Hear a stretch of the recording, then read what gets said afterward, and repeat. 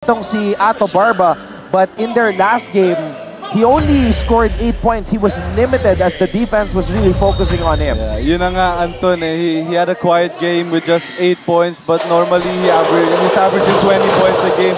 So a bit quiet game for him. So let's see if makakabawi siya this game. And as we can see sa Letran, hindi nag-start si Pau, and he didn't play last game. Yeah. So let's see if 100% na siya sa condition niya ngayon. Well, this is a good development for Letran, a guy who has been working in the shadows, so to speak. Kobe Monje, with the entry of Jimboy Estrada and of course Deo Cuajo's emergence along with Kevin Santos, hindi natin masyado nababanggit si Kobe Monje. Oo nga eh. But he's a guy with a lot of potential as well. Great physical attributes to really make an impact at his position. Cuajo short on his first triple try. And Cuajo smacks the ball away from an LPU player. You know, itong si Cuajo, he's really hard to stop. Kasi yung shot niya, really jump shot guys sa 3 points. So that's really hard to stop. As we can see, a wild pass there from Montecillo. Paulo bumping Santos. And Santos says, nope, that's not gonna happen. You know, if you see Kevin Santos in the fast break, magdadalawang isip ka talaga if you're gonna go hard for that layup. Because, you know, as we know, Kevin Santos is gonna block that shot. As we said in our pregame, you're in a danger zone when you enter the paint with Santos in it. Santos all the way! As you were saying, Anton. And he really improved on his 3-point shot also. Nagulat nga ako na nakaka-3 points na siya this season eh. So, naging complete package na itong si Kevin Santos. The future is looking scary in the NCAA as Santos continues to improve. Imagine having Santos and Avillinar inside the paint. That's really dangerous for other teams. All right, let's get our first courtside report from Riri Khalid. Anton and Prince coming into the Saturday bowl game after losing to the defending champions. Ang inaasahan lamang ni Letran Knights head coach Allen Ricardo sa kanyang mga manlalaro ay ang magtulungan sila lahat to keep the hustle inside the court. Dagdag pa niya na maganda raw ang balik ng bola sa kanila when they keep on hustling, converting 50-50 balls and rebounds into fast break. Now going against the #1 scoring team, ayon kay team captain Pau Havillonar, it's all about maximizing the materials that they have. Dagdag pa niya, bantay sarado raw ang individual tendencies ng kalaban para sa araw na ito. Would it be a bounce back win for them this game, or will the Letran Knights learn something new today? Balik sa inyo, Anton and Vince. Thank you very much, Riri. Well, it's always going to be a learning experience, especially for teams with a lot of young players. Villegas all the way. And there's Pau Havillonar, who sat out the last game because he was not feeling well back in uniform today. Montecillo to Cuajo. Still 0 of 2 for Cuajo. Cunanan pulls up. A little bit short on that attempt. Balik ang bola sa Letran. Kobe Mon is playing a big man right now. That's different. But a big man who can shoot from the outside, just a little bit short. So Santos playing the 5, Monje playing the 4. Montaño. And there's Santos with a rebound. And Cuajo picks it up. Oh! Pass it to the wrong guy. And Villegas tracks down the loose ball. Villegas steps back. Montaño. Hand off para kay Greg. Montaño, fade away. Good read for Cunana. Nakita niya yung roller na si Gal Montaño. Walang suplot kay Montaño. And he found him. And good shot for Gal Montaño. Estrada mishandles the basketball. Villegas to Cunanan. Cunanan to Paulo for 3. No, Santos with the board. This guy Estrada, he's really hard to stop, lalo na pag nasa perimeter. But you know what, Anton? Siya na yung main guy sa Letran, but he's also #1 sa turnovers. this season. So tama nga yung sinasabi nila, with great power comes with great responsibility. So ayun yung, as we see that shot, it was a bit forced. The shot clock was winding down. Estrada going for that one-legged runner from the three-point line. LPU off to a good start. I see former King Pirate Enoch Valdez watching live. And Valdez is clapping his hands as Avila scores. LPU races off to an 8-point advantage.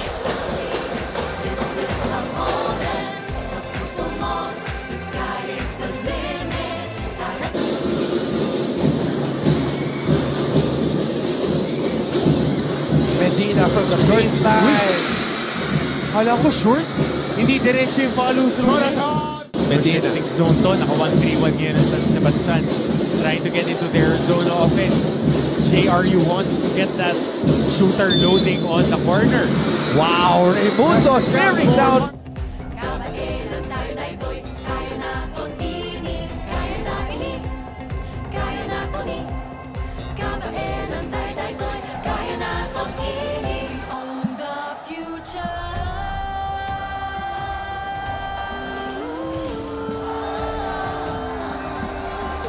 Our live coverage here on GTV, simulcast on Heart of Asia, continues.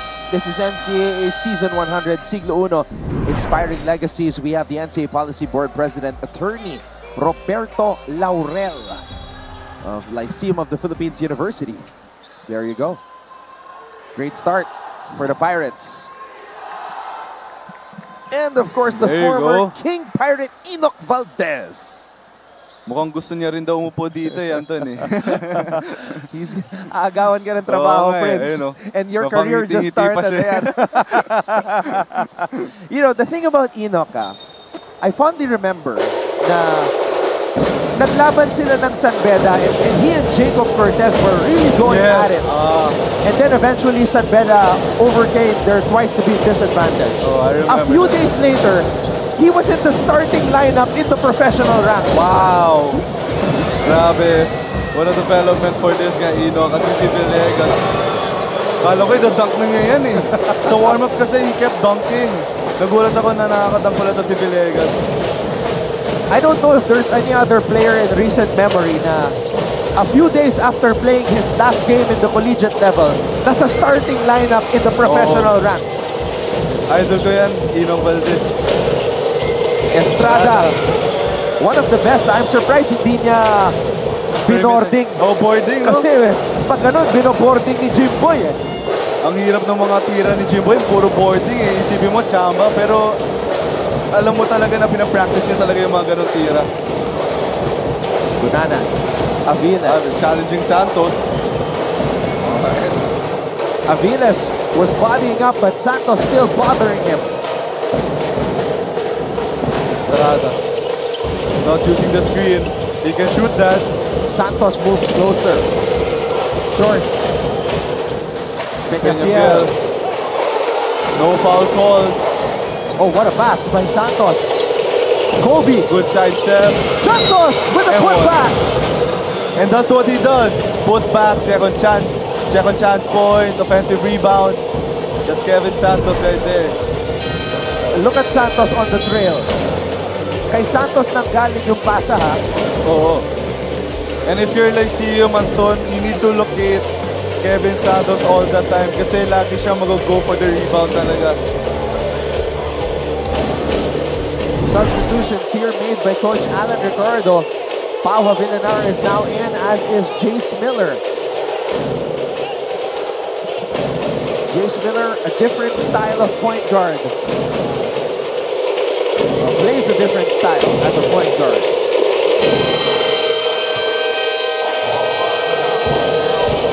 Now LPU calls a timeout. They are up by 5. This is our league. This is our moment. Sa puso mo, the sky is the limit. Tara na, magsama-sama, dahil together. The shoot gives it to Montaño. To the corner, Guadagna. Fourth to shoot. Guadagna fires a jumper. It's good! Maclad Guadagna Arellano will try once again. 5 seconds. Basti Valencia from the 3. No good. And LPU Pirates survives another close game in this NCAA Season 100. Winning. Kaya natang i-own the future.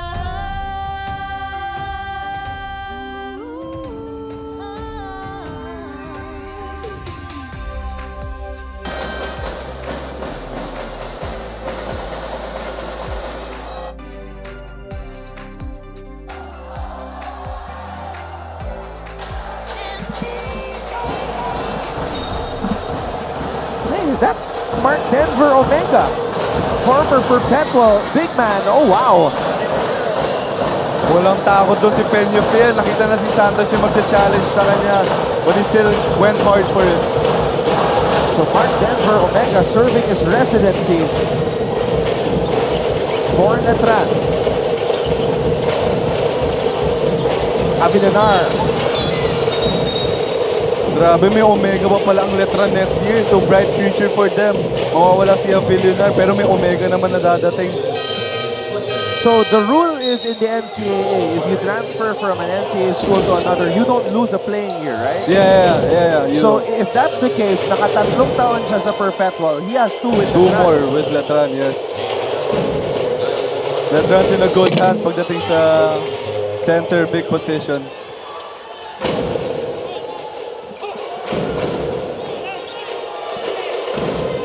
Imagine that next season, Santos and Omega. Wow. Together. Estrada with the O-rep. There you go, the back shot that you were talking about, Anton. That's his shot. The best in the NCAA when it comes to angles. And Santos again leading the break. Avilanar. Oh, back shot again for Estrada. This time from the other side. Actually, parang siya lang yung kilala kong player talaga, Anton, na mahilig mag-bank shot all the time. Yep. Yun yung hinahanap niya. Hindi lang sa NCAA Moranejo, the hero in the last game. Barba off on the first shot. Here's Estrada. Gandang matchup to, Estrada Villegas. Villegas, pesky defender. Jimboy. On the move, Estrada. Woo! This guy is almost unstoppable. Susubukan niya ulit, not that time. Nahuli na ni Kevin. I love the aggression though. Estrada, short. Hindi kasi bank shot, Anton And Miller with the interception. Miller to Santos, watch out! Santos with the finish. Good fast break point there for Letran. Miller giving up that drop pass to Kevin Santos.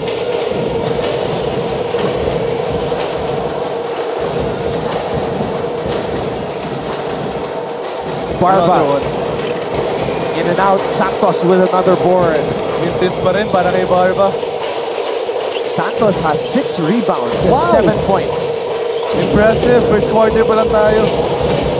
Good steal for Avillionar. Take advantage of that. There you go.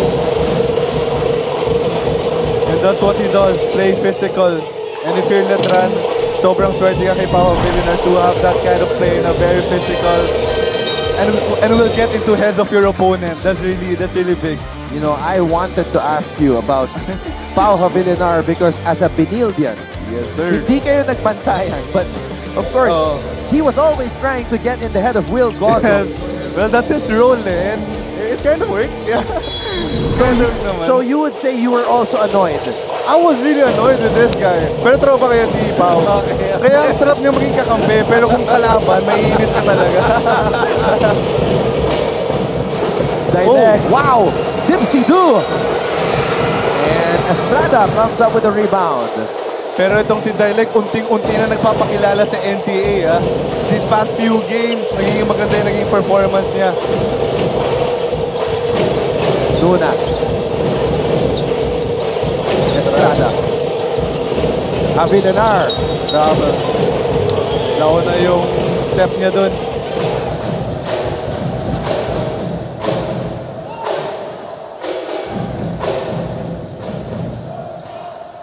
I feel like Pao Avillionar's pro ready ngayon. Well, we all thought he was going to go pro already. But it's back for one final run.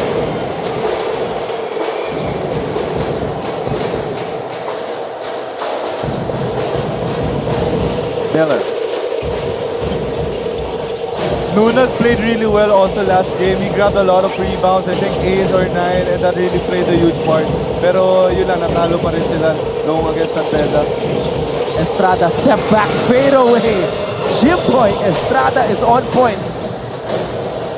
Even I don't know how to stop this guy because he can go left or right. Pagdating sa perimeter, sobrang unstoppable na niya. As we see Barba with that side step. First 2 points for Ato Barba. They're going to need him today. Yeah. Ato Barba, no Baclod Guadagna. Miller. Oh, that's the second foul on Ato. That's huge.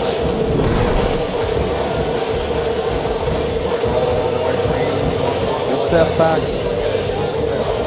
Parang layup na para sa kanya to eh, yung mga perimeter.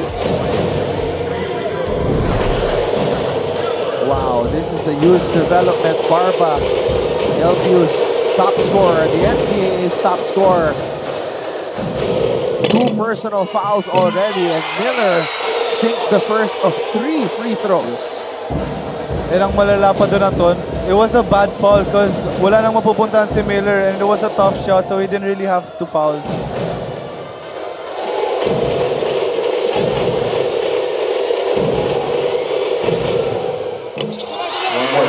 The players forget that there's one more.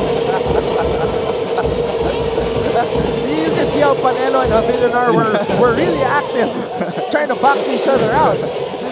And the referee was like, hold up, hold up. Masyadong excited silang dalawa eh. May isa pa free throw.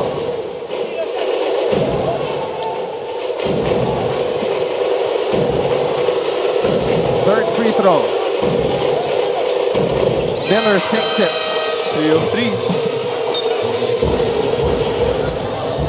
Last shot for Lyceum with a second left.